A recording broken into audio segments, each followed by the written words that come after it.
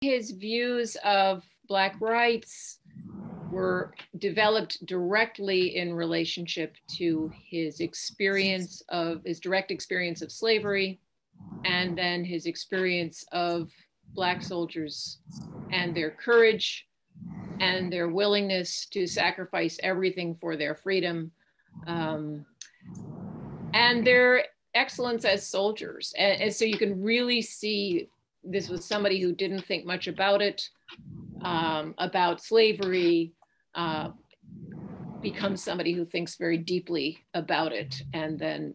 particularly becomes